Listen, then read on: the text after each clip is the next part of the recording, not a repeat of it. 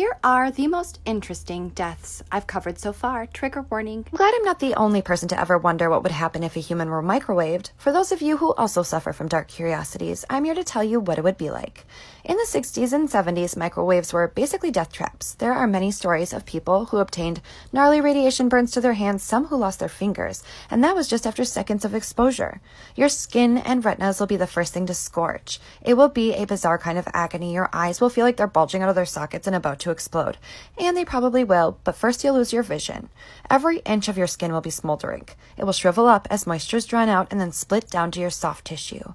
Surprisingly, your internal organs will be spared, but your blood will not. It will curdle as it is cooked, like a bad can of Campbell's tomato soup. This will singe your vessels, which will hurt like a son of a bitch.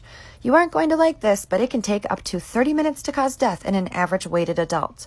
You will not explode, but like I said, your eyeballs will. Hyperthermia will likely be your cause of death after enduring radiation hell.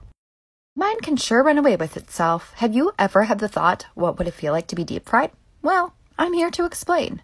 This one is a little tricky. The size of the person and how much fat they have on their body is a huge factor. The more fat, the better. The fat would protect your internal organs for a longer period of time. However, it can catch fire. Your main arteries, like the carotid, would still cook at the same rate. Upon entering the hot crackling oil, you would acquire third-degree burns in a matter of seconds and near fourth within 10.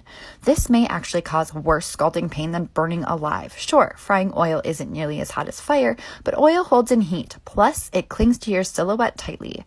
By the minute mark, your carotid will be cooked, causing a major blockage, preventing blood and oxygen from reaching the brain. Furthermore, you might just burst into flames, adding severe insult to injury. I'm thinking it will feel like napalm all over your body, seeping deep into every layer of flesh. Inescapable misery. You will be unconscious due to shock after maybe a minute, and dead within 2 due to thermal decomposition of your tissue. We've all suffered from insomnia at one point or another, but did you know you can die from it? I'm going to tell you what it would be like. Fatal familial insomnia is a degenerative disease that honestly sounds miserable. It's said to be rare, however, due to the condition of the ill at the end stage, cases likely fall through the cracks. It begins as just textbook insomnia. Additionally, you may experience lucid dreams and muscle jerks. Over the course of months or at times years, you reach a point where you'll be physically unable to sleep at all. You won't be able to tell someone or ask for help. You'll be in a constant hallucination and 100% unable to differentiate between what's real and what isn't. You'll have auditory and visual hallucinations. You'll be in a perpetual sleep deprivation psychosis, which may be perceived as severe schizophrenia. Sadly, even strong sedatives will not work. There is no cure. Within weeks of the end stage, you will slip into a coma. It will likely be the first peace you would have in a long while. In this case, the death is more forgiving than the disease. Time to dive into what it would feel like to die in a pool of liquid nitrogen. It actually can't be a pool because it would just turn to steam, so let's use our imaginations. You could dip a small area of skin into the substance and remain unharmed. Due to the Leidenfrost effect, no time to explain, but your heat would create a temporary barrier. I repeat, temporary. Do not attempt. If you become fully submerged, well, you're not coming out alive. Within moments, the nitrogen will draw out and freeze any moisture in your tissue. Because we're over half water, the liquid molecules will combine, expand, and freeze. You'll obtain the worst frostbite immediately, but your nerves will become severely damaged, so pain would be momentary. You'll suffer a great deal, but for a short time. If you swallow some on the way in, it will blow holes in your stomach. Your body's temp is above its boiling point, causing it to turn to gas. You'll swell like a balloon and pop. Meanwhile, the forming ice in your body will draw out all moisture in your cells and cause them to shrivel. There's no functioning like that. It's not compatible with life. So in short, you'll freeze externally, explode internally, and then freeze the whole way through. Isn't science fun?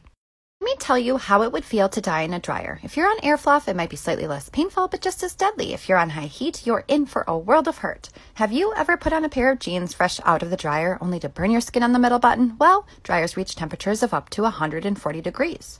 In the first minute, complete panic will be your biggest worry. It will overshadow the fact that you are smacking hard every couple of seconds.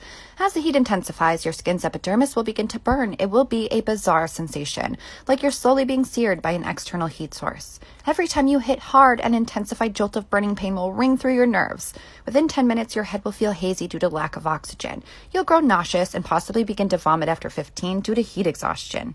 Near 20, the burning will penetrate deep to your lower layers of skin. Your flesh will begin to split open. You may have shattered bones. You'll be in a dizzying, spinning hell. Your eardrums will feel like they're about to explode, and they might. It may take up to an hour to finally die due to asphyxiation. Your autopsy is going to take a long time due to the burns and massive trauma. Let's discuss what it would be like to die in outer space. I'm not sure if you caught my videos on Mount Everest, but to me, that place is proof that hell is actually freezing cold. Well, space is even more freezing. Its average temperature is negative 455 degrees. And what's shocking is that isn't even what's going to kill you. There is no protection from the sun, so despite the fact that you will feel a deep searing pain all over your body as accelerated frostbite takes hold, you'll actually obtain such a severe sunburn that you will develop skin cancer in seconds. If you so much as glance at the sun, you'll instantly go blind. A process called ebulism will set in. Basically, the space vacuum will cause the nitrogen in your blood to dissolve, creating a lot of bubbles in your veins, which in turn will make you inflate like a human-shaped balloon, starting with your extremities. All remaining oxygen inside of your brain and lungs will also be sucked out by the vacuum, causing hypoxia. Your lungs will rupture, and you'll be out cold in 15 seconds or less. Your blood will begin to boil due to lack of oxygen, but luckily, you will already be a goner. Welcome to another segment of my movie death scene series where I tell you exactly what death scenes from movies would feel like. Trigger warning. Today we're diving into Final Destination 4 with the ever-grotesque pool drain scene. You might not want to hear this, but this actually can happen. In fact, there used to be tags warning of disembowelment on pool drains. I'll say it again. Trigger warning. You'll feel a force unlike anything you've ever experienced. The drain cover needs to be removed first. The force is that of a vacuum that can basically suck 300 pounds per square inch.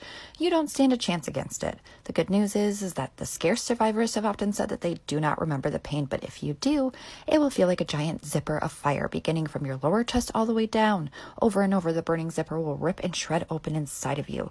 Also, you'll feel like you're gargling and swallowing lava, though that will likely be overshadowed by the latter. You'll be actively drowning all while this is happening. Massive blood loss will greatly weaken your fight. Your bubbles will be almost entirely sucked out of you. You lose consciousness within 2 minutes, with death following just minutes behind that. This one makes the hair on my neck stick straight up. I'm going to explain what you'd experience if you died from eating glass or razors. Trigger warning. Well, we know that this obviously wouldn't end well. Bigger shards are far more likely to cause catastrophic consequence. Our mouths are filled with protection. It takes a lot to cause serious injury, but if you're forced to chew and swallow, shards would no doubt pierce and get stuck in your gums. The worst part would be the nauseating, rusty metallic taste. As you swallow, it will cause a trail of destruction beginning with your esophagus. Tiny razor blades would be worse. You'd have to swallow them whole, and that would cause long gashes that would bleed excessively. As for the pain, well, your throat will roar with an angry fire. Additionally, you'll be doubled over with a rotten gut ache. Chances are your stomach will perforate. The bloating pain will travel like spiderwebs to your sides, back, and up into your chest. You'll know that you're dying. If you manage to cause minimal bloodshed, you will die a long, agonizing death days later from peritonitis caused sepsis. Peritonitis is an infection of the lining in your gut. Your organs will fail. You'll experience widespread misery as well as an array of nasty sensations. Allow me to take you on a journey into what it would be like to die stuck in a cave. Trigger warning. You're exploring a newly mapped cave. You find a tunnel that you swear you recognize from the map, so you proceed. It's a very tight squeeze. You're on your belly trying to maneuver your body through, but this was expected. What you didn't expect was the right tunnel was farther down and this one's shrinking. You start to wonder if you screwed up. You try to shimmy backwards, but you won't budge. In fact, the force has only lodged you farther in. You're on a downward incline. You yell out for help, but as you exhale, you feel your ribs lock onto the hard rock surrounding you. Panic floods out your better judgment. You begin to shallowly hyperventilate, which makes your rib bones throb. All of your saliva is pooling near your mouth and your tongue feels engorged. You have no concept of time. It's already felt like days. You cannot draw in a clarifying breath. You can feel your neck and face swell. A labored wheeze has developed deep in your chest. I can't die this way, you whisper. Vivid hallucinations run wild. You dip out to a place where you're free from that rock, only to return to that agonizing, blanketing darkness. Every inch of you is screaming in sharp pain. Has it been hours, days, weeks? You finally find solace when you fade away.